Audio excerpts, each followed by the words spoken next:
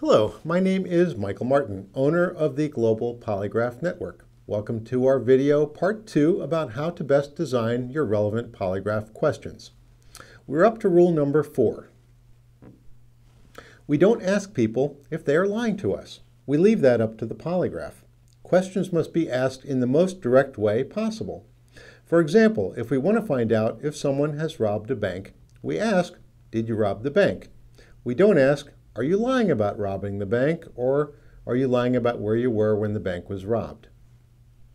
Rule number 5, don't ask long questions. If the questions take more than 6 or 7 seconds to ask using normal speech, it's probably too long.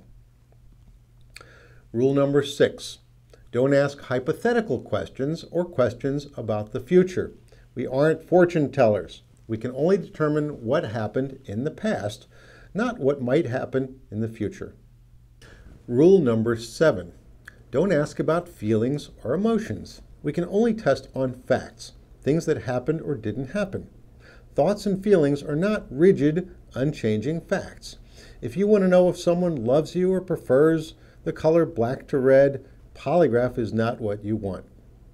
Rule number 8, don't ask compound questions. Clients sometimes try to squeeze in multiple questions into one, but that has the same effect as asking multiple questions. You still won't know one part of the question the person reacted to. Rule number 9. If you do decide to go with a less accurate multiple issue test, all the questions must be on the same subject.